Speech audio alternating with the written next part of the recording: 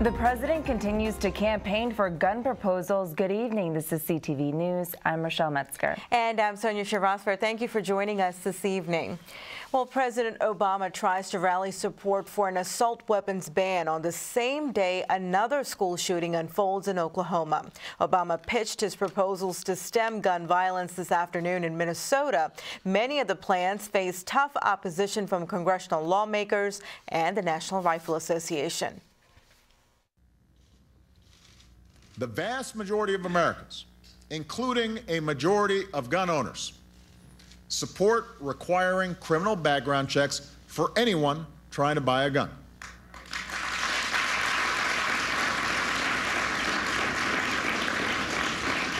So right now, Democrats and Republicans in the Senate are working on a bill that would ban anyone from selling a gun to somebody legally prohibited from owning one. That's common sense. The assault weapons ban expired in 2004. Reinstating it is expected to be the president's toughest hurdle. Universal background checks for gun purchasers may have an easier time passing Congress, although the NRA also opposes that measure.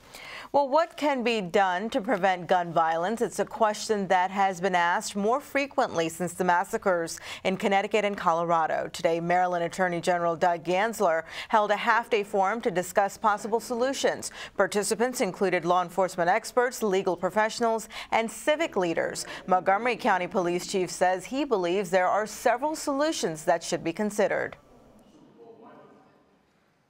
Let's pass legislation that says that if you're going to buy ammunition, you have to do it in person. Strengthening the background checks, eliminating the gun show loophole. These are all things that absolutely, in my view, do not conflict with the Second Amendment, but would give us better opportunities to keep guns out of the wrong hands. Now, about 50 people turned out for today's forum, which was held at the University of Maryland Law School in Baltimore. Hundreds of elementary students relocate to a local high school for the day. This after a water main break in the Beltsville area impacts their building. Students and staff from Calverton Elementary moved to High Point High School this morning after low water pressure was reported. A spokesperson for WSSC says the issue stems from one section of a water main that is temporarily out of service. Crew members are reportedly on site to fix the problem. Meanwhile, Calverton's principal says her staff is prepared to move forward with today's lessons.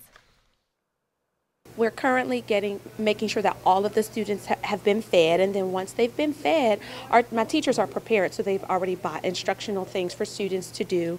They're doing reading. Some of my teachers are co-teaching. We're just a really good team at Calverton, so we were well prepared. Parents were notified of the move this morning. An official letter will be sent home with children tomorrow. There is no word yet on how soon the water main will be fixed. A Capitol Heights man is sentenced to more than 12 years in federal prison for sex trafficking of minors.